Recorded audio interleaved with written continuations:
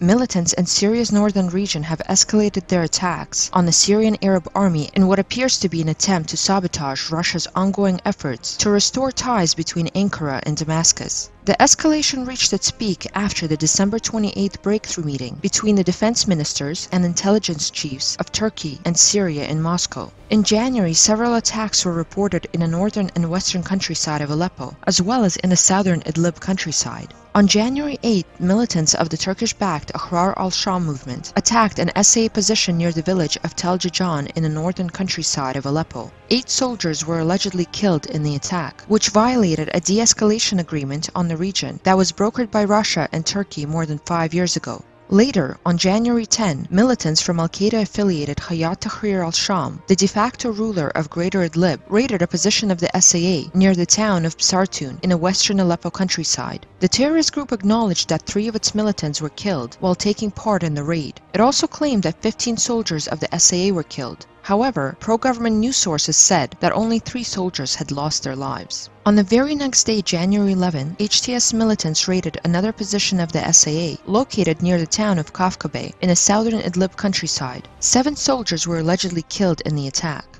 HTS's raids were a blatant violation of the ceasefire in Greater Idlib, which was put in place by Russia and Turkey more than 2 years ago. Ankara deployed large forces in the Syrian region to monitor the ceasefire. Also, on January 11, Ahrar al-Sham militants attacked an SA position in an unspecified part of the western Aleppo countryside. The group said that 8 Syrian soldiers were killed in the attack. However, these claims are yet to be verified. Both HTS and Ahrar al-Sham are currently in an unannounced alliance, which indicates that the attacks were coordinated. The 2 groups are likely trying to sabotage the Russian-sponsored rapprochement process between Ankara and Damascus by stirring up tensions in northern Syria. These attempts will not likely affect the process. An important meeting between the foreign ministers of Syria and Turkey will be reportedly held in a few days. Moreover, Turkish President Recep Tayyip Erdogan has already voiced his readiness to meet with his Syrian counterpart, President Bashar al-Assad, later this year.